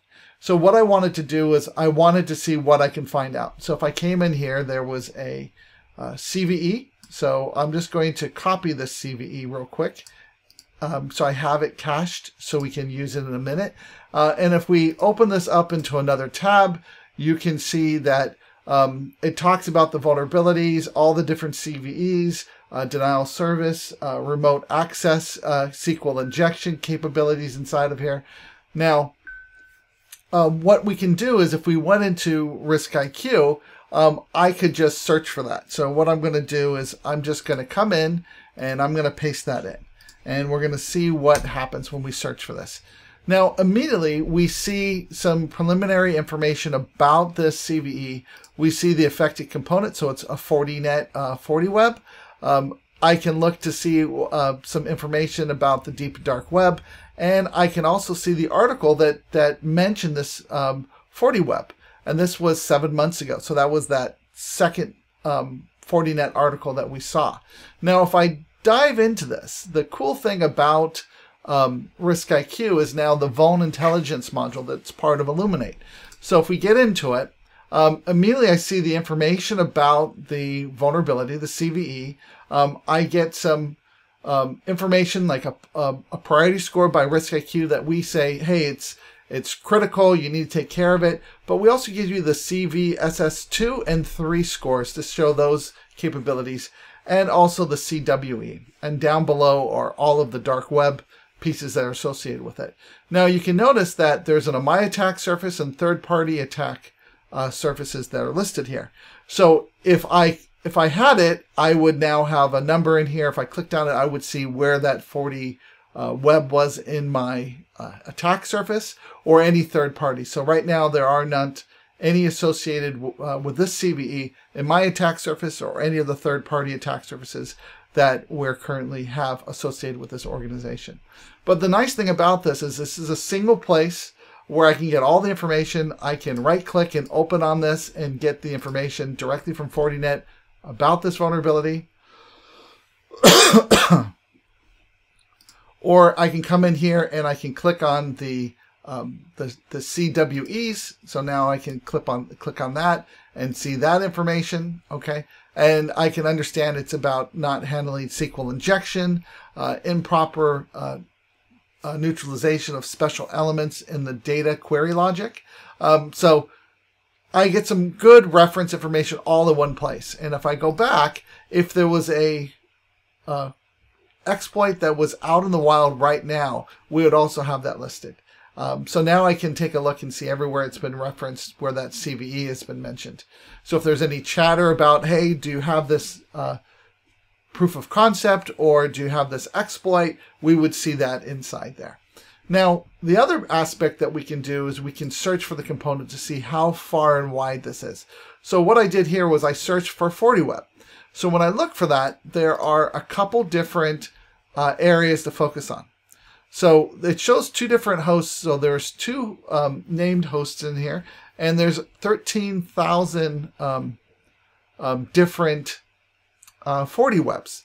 So what I like to do is I like to right-click and open another tab to preserve all of my investigations. So think of it like a tree, and you're at the trunk. You can go down a branch, but when you get to the very end, it ends.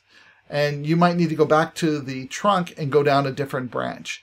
So by using the method of opening up new tabs, I can take all of my tabs and save them into a folder and preserve that investigation. So if I'm working on this and I'm not done, I can do that.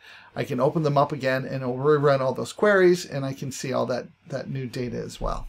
So what I'm going to do here is I'm going to go out and I'm going to right click and open another tab to see all the 40 web pieces.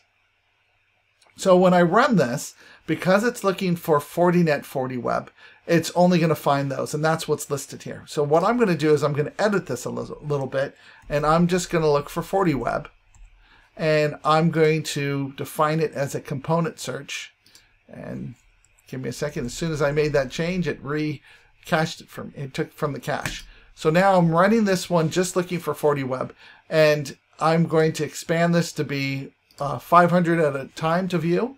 So this is going to now give me a complete view of all of those assets that are out there based upon IP addresses. Now, if we take a look in here, you'll see that some are 40web and some are the 40web-220, 2.2.0. So if we can't determine what the version number is, we can still identify the device. So we have that. So what I did here was I selected one of the devices. So let's take a look at one of the devices.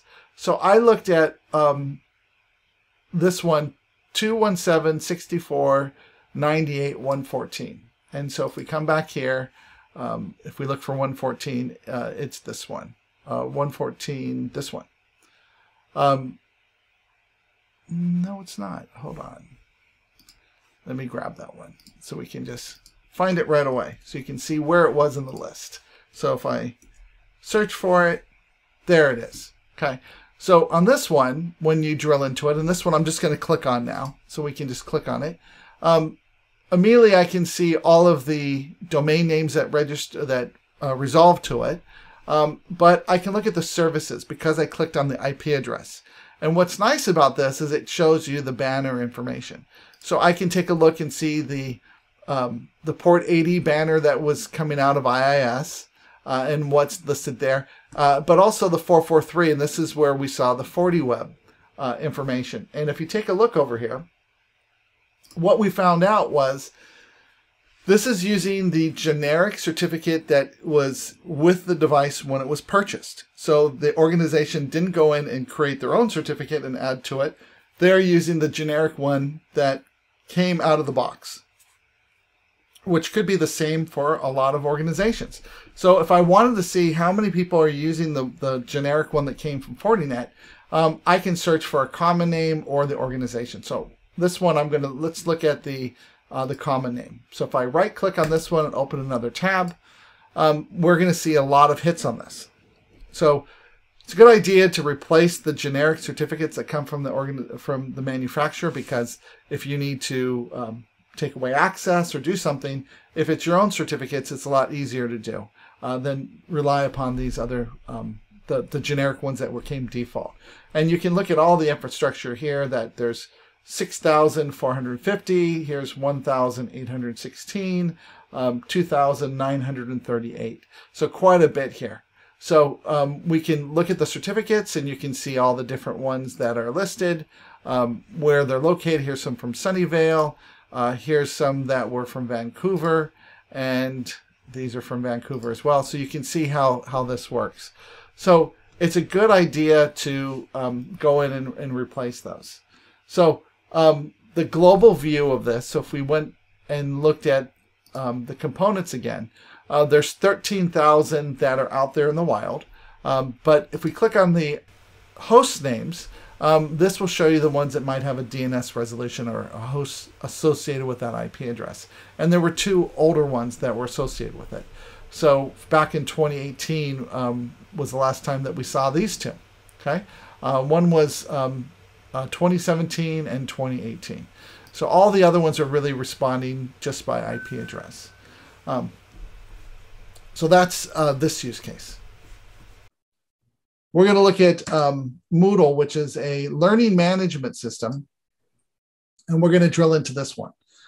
So I did a search as well, and I found out that there was a reported vulnerability within Moodle, and this vulnerability was pretty big.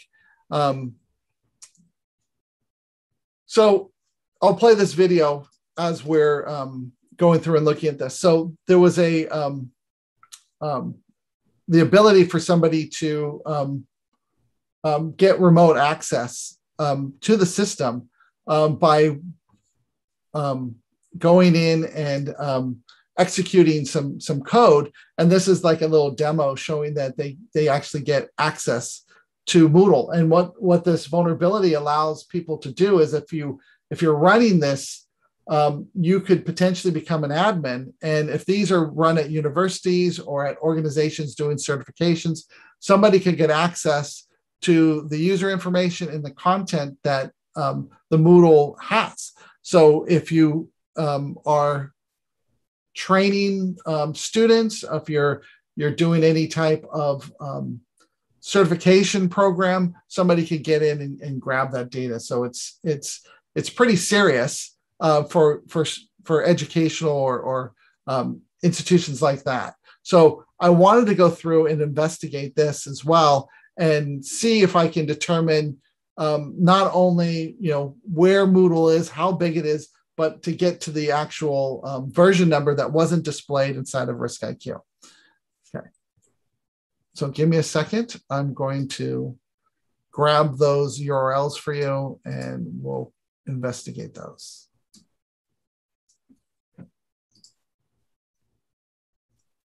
Okay.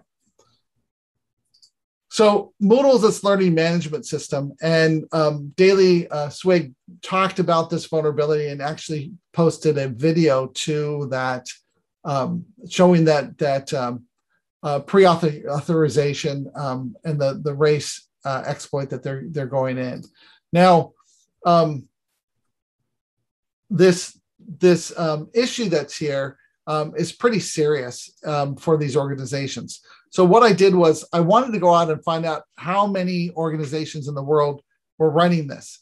So if we go out and we search for Moodle, you'll see that there's over 96,000 hosts and over 241,000 different IP addresses that were out there. So it's pretty significant. It's used by a lot of organizations. You might also, there's Drupal, there's Moodle, there's a lot of these learning management systems. So if we go through and we pivot on Moodle, we want to go through, and I wanted to take a look at the details on it because there was no value other than there's no version number that was associated with this. So if we take a look at one of these, and let me make sure I got the right one. So it's 61. So it was this. It's like, I'll paste it in here real quick so we can get right there. So inside of here, if we take a look at the cookies, it shows, hey, Moodle's running. If we look at the components, okay, it gives you the CMS. It tells you it's running on Ubuntu. Some of this information, it's running within WordPress as well. So there's a few different things. And if we look at the services, it has Apache running. So it's an Apache server. And you can even look at the certificates that are here. So what I did was I went out to that particular place, and here is the actual domain for it, okay? And this is the actual system, and this is in Portuguese, I think. It's a Portuguese site. But if we go through and we view the source, so I went in here and I wanted to find out the exact version. So if you view the source on this one, a lot of times you can just type in version. And within the version, you can find out there might be a date or some information inside of there. So I took this number, 2020 06 15 02, okay? Now, I found that there's some documentation from Moodle that talks about this. So if I did a search and I did 2020 06 15 02, immediately I get the right version number. So it's a way for you, even though that RiskIQ might not have that version number in there all the time, that as an investigator, you might need to go look at yourself or a third party to make sure that you know what version is there without having to really interrogate and do a real scan of that. You can use the tools that are available to you, in this case, viewing the source that's already been downloaded to your system to be able to identify that particular version. Any questions with what we've seen so far? Okay. I'll go into the last piece.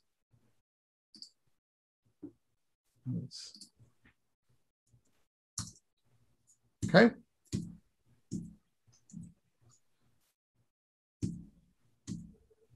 Okay, so here we are at the Woodify gym. Okay, so this is an application. So what's kind of funny was I have a friend that's in the CrossFit, and they go to gyms and they can check in and they can look at how they're doing compared to everybody else. And this is it's a nice way of understanding who's at the gym and what their status is, like what they're doing, and track over time how well you're doing. What could possibly go wrong?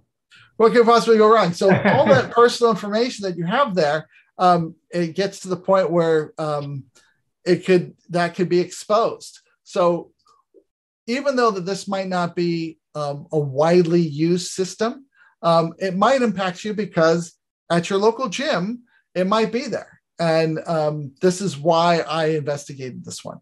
So I saw this article that says, hey, hackers are able to get into here. And so what the article talks about is that you could change your privilege on the account and become an admin. And once you're an admin, you can start seeing other people's things. You could potentially get into PII. You could get into, credit card data, different things that might be stored in the system.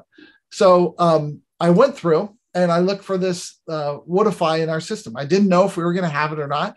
And sure enough, I started to see these components come in from a WordPress plugin. And I went, oh, that's pretty cool. There's 137 of them.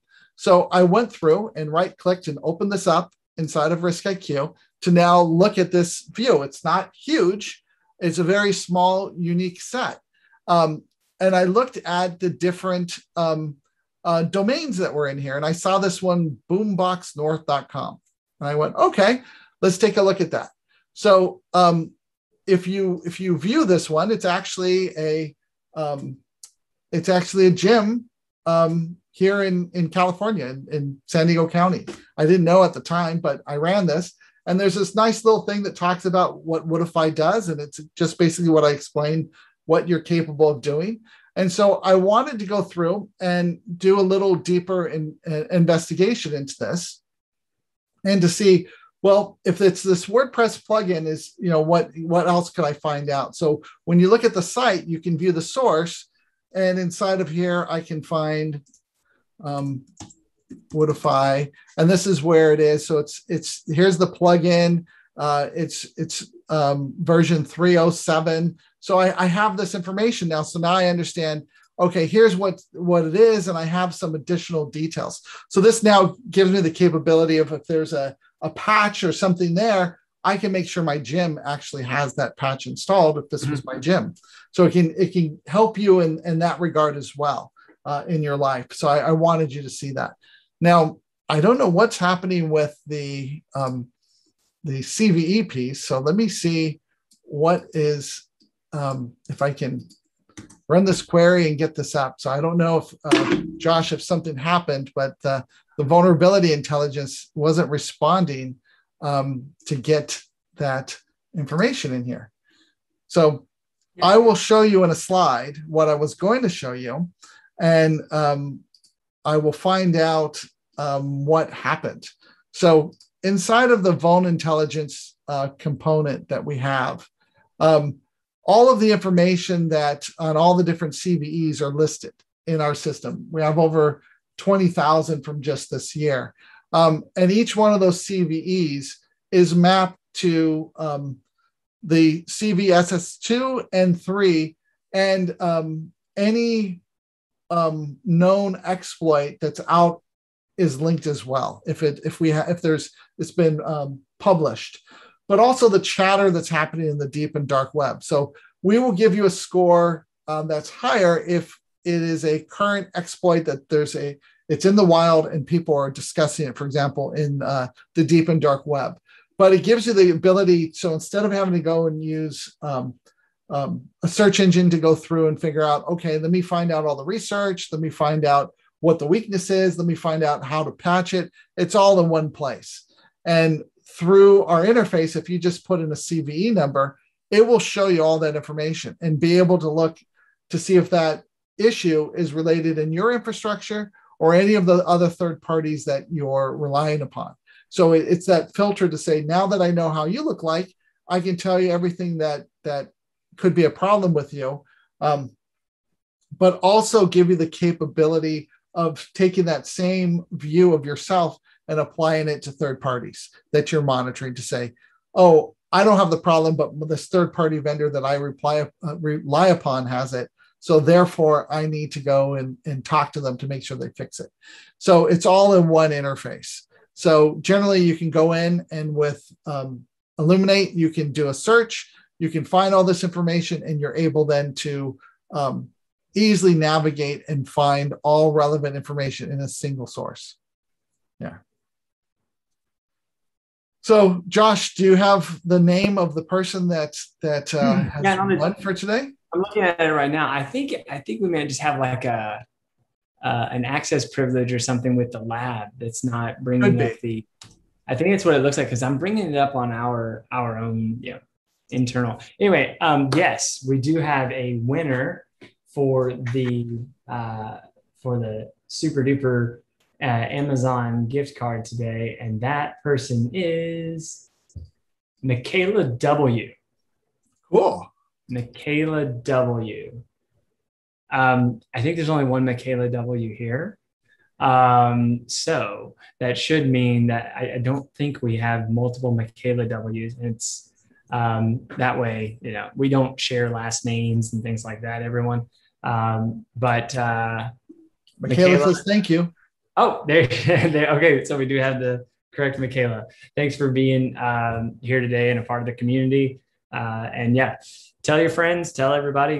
This is what we do every other Thursday. We get in, we look at a topic of research, or we look at a particular trend that's going on, or a skill set that we want to cultivate and to grow more. Again, you get your Credleys for being here, your Credley badges. So I haven't looked at the pretty artwork for this one, Benjamin. Maybe it'll say like Credley, like APT29 Slayer or something. It'll say something, yeah. But the CPE credits, what we're doing is we've partnered with Credley. So we send you out an email, and when you register with Credley, it gives you the capability of keeping track of all of them, because a lot of you have come to several workshops and you get 2 CPE credits for each one. We didn't want you to lose track of those things.